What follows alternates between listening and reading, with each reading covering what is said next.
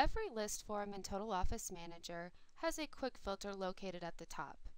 To use the quick filter, click the drop-down and select the specific field that you want to search by. To the right, type in the information that you're looking for.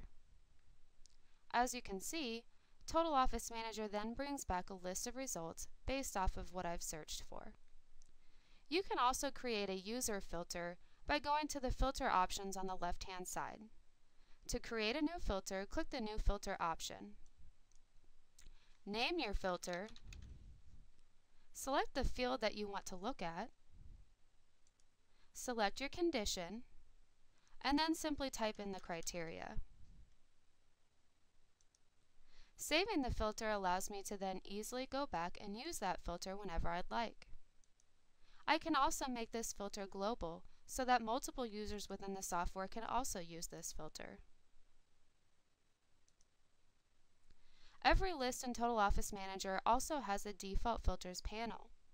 The Default Filters panel allows you to see a full list of results based off of active records, inactive records, or both at the same time.